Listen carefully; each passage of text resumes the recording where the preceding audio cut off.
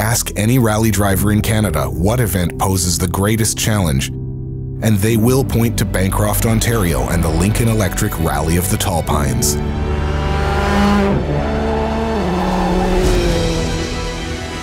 This is often where championships are won and lost, where endurance is everything and luck is in short supply. The love of Tall Pine, for sure, it's one of my favorite. I love the roads. It will be very interesting this year. The highs are as big as the jumps, and the lows are equally harsh. With the championship locked up, 24 of the best teams in the country are here for one reason: a Tall Pines win.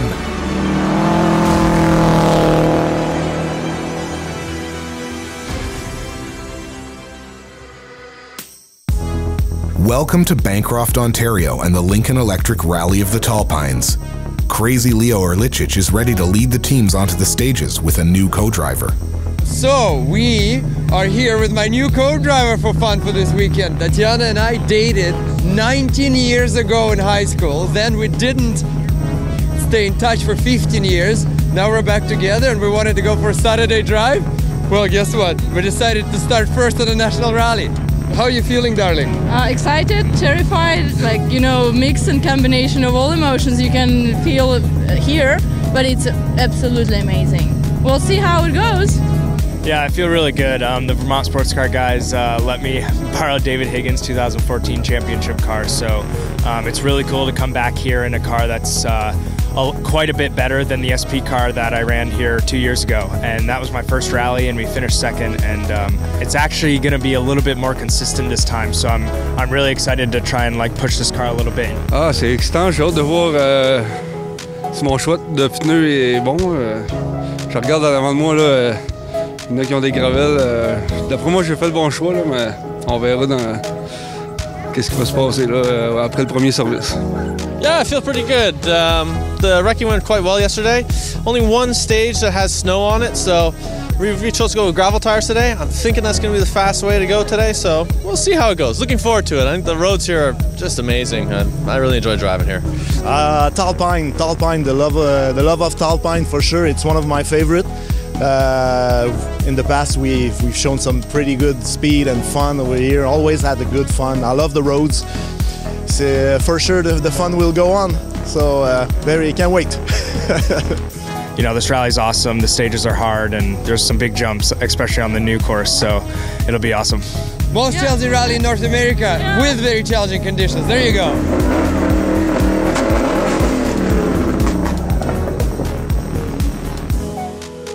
With the top 3 contenders absent, Carol Carré will win the 2019 Canadian Rally Championship. But the door is open for David Bayerbe to make a move up to the podium if he can bring home a strong result here. He'll have to square off against 23 other teams and face 184 kilometers of challenging stage roads. A mix of gravel and ice will make tire choice difficult. The Canadian Rally Championship is presented by Subaru Canada. Confidence in motion. Leading the teams into the forest, Crazy Leo and Tatiana Nikoleva are about to attack their first stage together. Lip right 7++ into right over half long crest, early teeth left 5+, neg icy nips, act right 4++ over crest. Leo's road knowledge here helps him fill in the gaps from his co-driver's lack of experience, and the Can-Jam Motorsports team is off to a flying start. They have 13 stages to get in sync before facing a brand new stage at the end of the rally. Connor Martel and co-driver Robbie Durant are next on the road.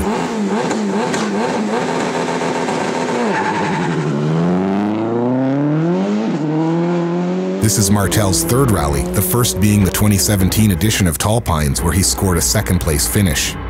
As a rising star in the world of rallycross, he's got the deck stacked in his favor this weekend with a championship-winning car, co-driver, and team backing him up. It is immediately paying off. Martel takes almost 20 seconds out of Crazy Leo on the opening stage. Mikael and Manuel Arsenault have regularly shown the pace required to challenge for the podium, but they haven't managed to combine that speed with the consistency and luck required to spray champagne on the national podium. Today may be their chance to change that.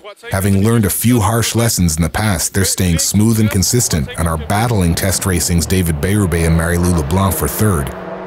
Coming off a second-place finish at Rally Charlevoix, Beyerbay is looking to end his season with a strong result here. But this is his first time facing these stages. Just behind them is the second Test Racing team of Marc-André Brisebois and Marie-France Desmarais-Trepanier. They're riding just outside the battle for third, ready to capitalize should attrition begin to thin the field out.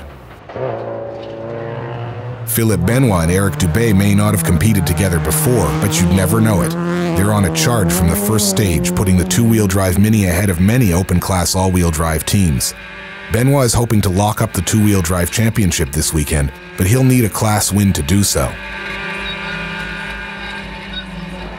Patrick and Dan Cyr are making Benoit work hard for it, running gravel tires and using his drifting experience to make up for the lack of grip in the slippery sections. Patrick is battling for the class lead. By the end of stage 4, the difference is barely 3 seconds, and they are leaving the rest of the class in their dust. And right 4 plus short overkick. Rounding out the top 3 in the two-wheel drive class is the Honda CRX of Sean Burke and Nathan Werner. By the end of the loop, despite a few technical glitches, Connor Martel and Robbie Durant have already opened up a big lead on Crazy Leo and Nikoleva. The battles are starting to emerge, but we're only 4 stages into an 18-hour day of rallying, and anything can still happen. Martel leads Crazy Leo by almost 40 seconds, with Beyerbay and Arsenault battling for the remaining podium spot. Benoit and Cyr split the two-wheel drive class lead by 3 seconds. The teams return to service before facing more challenging stages after the break. Subaru has been in Canada for a long time, building a reputation as champions in the toughest of conditions. 13-time Canadian Rally Manufacturers Champion and counting. Claim your own piece of history for $29,995. Subaru, confidence in motion. Welcome back to the Lincoln Electric Rally of the Tall Pines. With 4 stages complete, the teams have had a taste of just how difficult this rally is to master and are preparing for the next loop. Yeah, we were feeling really great at the beginning, and then this last stage before service, we had a little bit of a fuel pump issue at the very beginning of the stage, but then it worked itself out, so we started pushing again, and about 3/4 of the way, there was a big jump into like a right 5, and as we landed, the front right control arm broke, and it was really hard to get the car to the end of the stage because we couldn't turn right at all. Other than that, it's been great. The rally's really fun, the roads are fun, the car's awesome. It was just a misfortune that it broke on the jump. We happen to be flying somehow, like crazy amount of time already leading our class, but I can't believe that Jana, the co-driver, is so good on the notes. I can't believe it. Like I was gonna literally be going, like if she's off, I can go blind, but she's good so far. A few times ahead, a few times behind, but wow, we're just having fun, honestly. Like it's a blast. First look was great. The ice is disappear, so we can go faster. And now it's okay for now. Yes, we broke the manifold, so we don't have boost, and the engine don't go right. So we try to do the best we can. Yeah, so the first loop this morning was really good. A little bit of icy conditions and some weird spots and corners that kind of caught me off guard a little bit. But our second pass through, it was a lot less icy. The sun kind of came out and moistened everything up, so gave it a little bit more grip and felt much better. So I was happy the second pass through, that's for sure. First loop, very interesting to see and relieving to see that the work is going good with Eric. The first time co-piloting, he's co-piloting with me for the first time. It clicks, everything goes well there. We had some scary moments on the beginning of Delta stage, which was in the wood with all snow and pretty much ice actually. On gravel it wasn't working at all. We spun 2 times, so we had to make up for the lost time there. And once we got out of the wood, we just sanded it, and it was good. All the rest of the loop, excellent. We were having a good rhythm, and we were fun in the meantime. So happy as it could be, and looking forward for the next. Service complete, the teams head back out to the stages. Connor Martel and Robbie Durant are now in full control of this rally. As talented as Martel is, he can't allow himself to get overconfident. Tall Pines usually favors the wise over the brave. A tough lesson to learn while flying over jumps and crests. He's managing it well, keeping the pace up to build a margin without taking crazy risks. He's definitely proving that he has what it takes for long-term success in any motorsport discipline.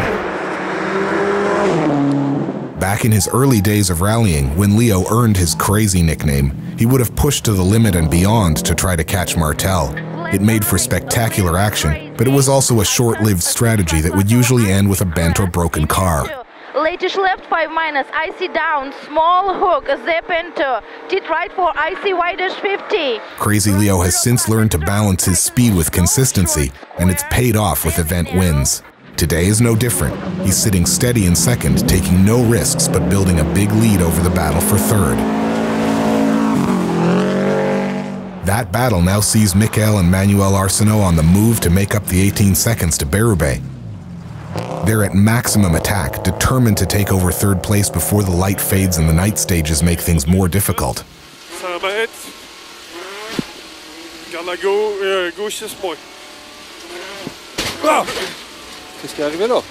But just like that, their strategy is derailed. The impact has punctured the tire and broken the suspension, making the car nearly impossible to steer.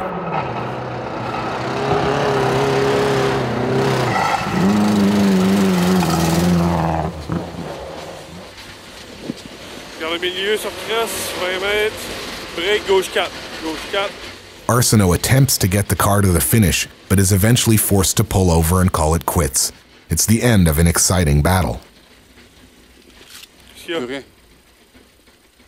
Arsenault's retirement takes some of the pressure off of David Berube and Marie-Lou Leblanc. The test racing team can now shift to a more conservative strategy, focusing on completing the event rather than battling for position. They are experienced enough to know that chasing Crazy Leo or Martel could result in similar damage to their car, or worse, especially since this is their first time at Tall Pines.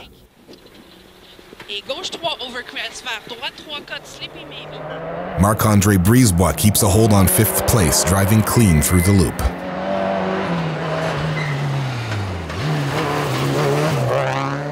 The battle for the two-wheel drive class lead has reached the boiling point. Philippe Benoit and Eric Dubé pull out all the stops and take another 5 seconds on the Toyota on stage 5. Trying to claw back time, the Sears push past the tipping point, resulting in a crash at the end of their rally. This takes the pressure off Benoit, who now holds a significant lead in the class and is up to 4th place overall.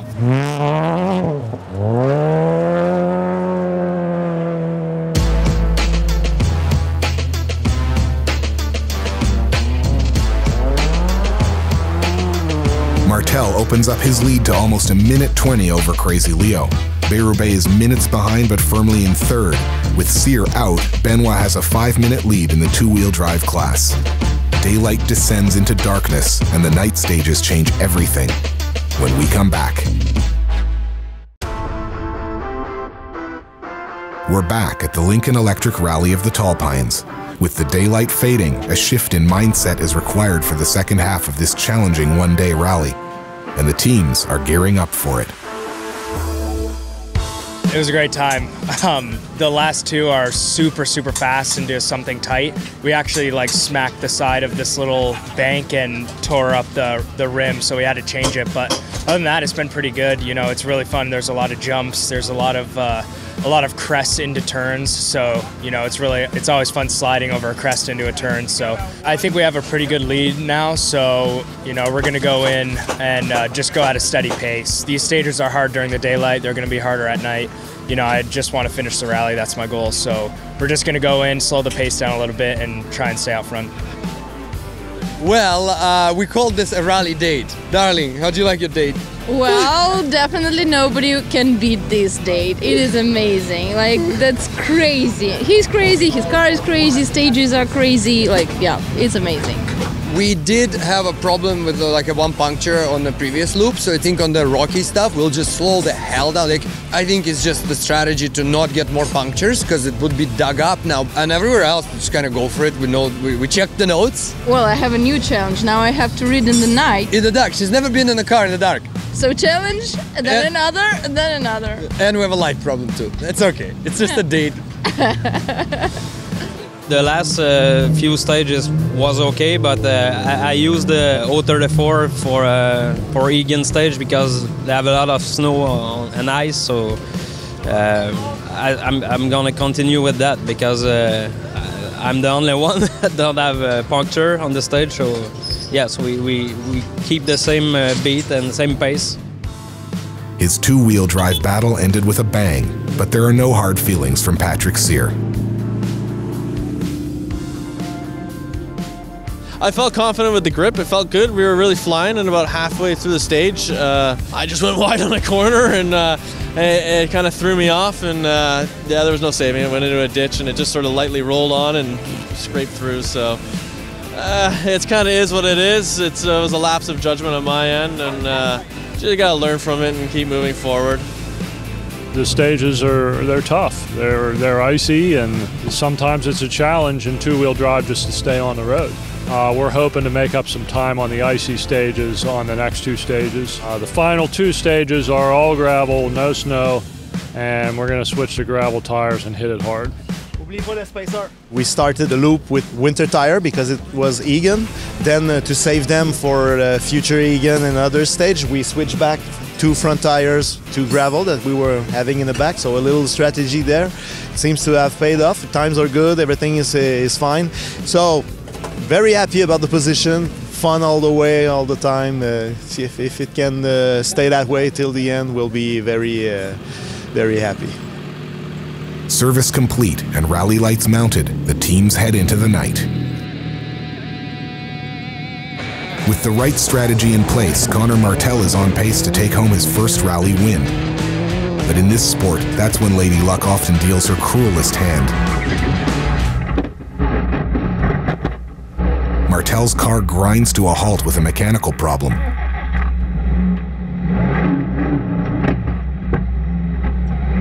Despite efforts to coax the car to the finish line, his rally is over. Martel's retirement vaults crazy Leo Erlichich and Tatiana Nikoleva into the lead. Leo has been in this position before, but his rookie co-driver can't help but get excited by their progress. left to cut mud. If they can stay in sync and stick to their strategy, they could take home Leo's second Tall Pines victory. David Berube and Marie-Lou Leblanc also move up with Martel's retirement, now into second place. The driver and co-driver pair would love nothing more than to take home back-to-back podiums, and they're on track to make it happen. They're unfazed as they pass Martel, stopped on the side of the road. Et gauche 5. Crest et gauche 5. Marc-André Brisebois and Marie-France Desmarais-Trepanier managed to get ahead of Philippe Benoit to take over third place. But the success of the second test racing car is short-lived.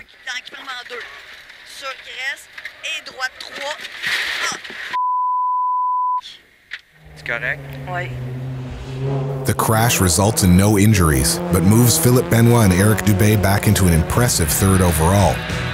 The Mini team hasn't let up, and their lead in the two-wheel drive class is growing, now up to 8 minutes over the CRX of Burke and Werner.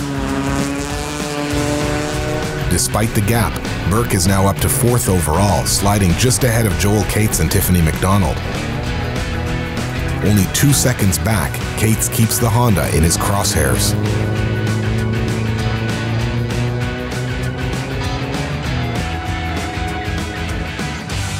Crazy Leo holds a huge lead over David Berube. Philippe Benoit holds on to third and the two-wheel drive class lead. Burke and Cates round out the top 5. The rally wraps up with 2 passes through a brand new stage when we come back.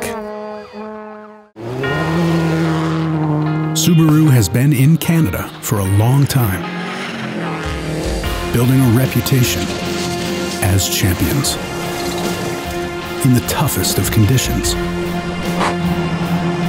13-time Canadian Rally Manufacturers Champion and counting.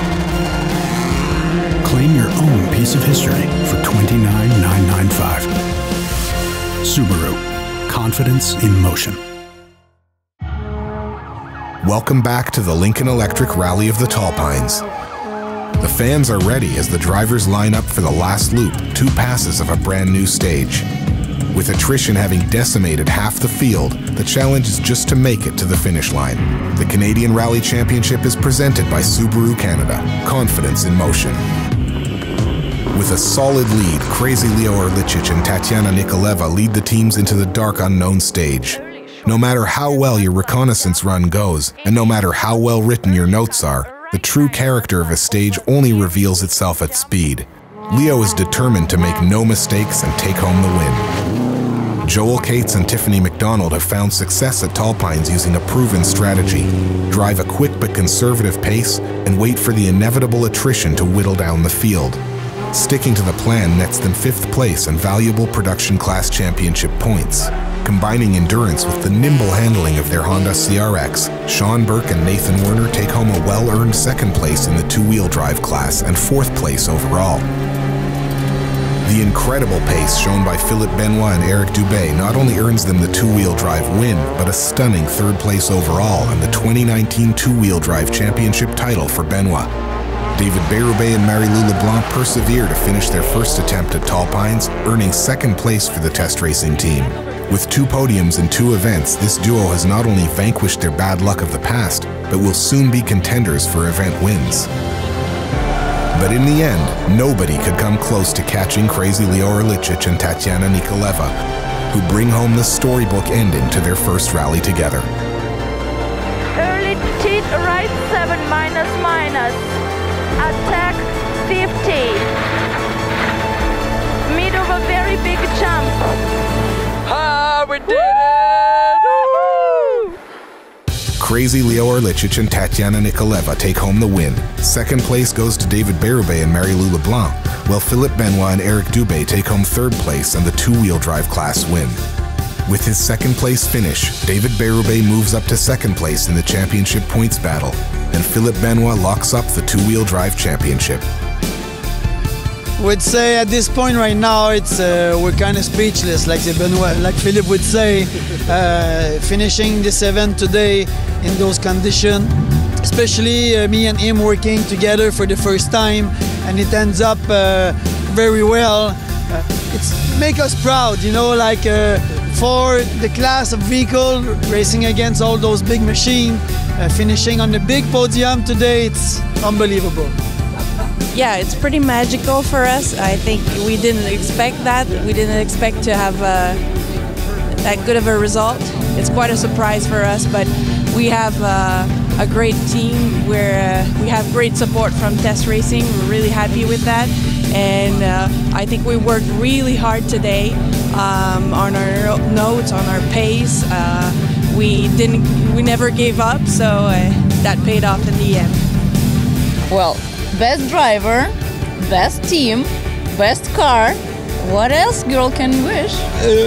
No, it's surreal. I mean, after doing this for so many years, usually it comes at a lot bigger, harder price and everything. So big, huge thanks to Kenja Motorsport. This beautiful thing is unbreakable, knock on wood. Also big thanks to Antoine for mentoring, coaching and advice even throughout this rally and over the years. Thanks. With 1 event remaining and both drivers' titles locked up, the Big White Winter Rally will be a no-holds-barred showdown for winter glory. We'll see you there.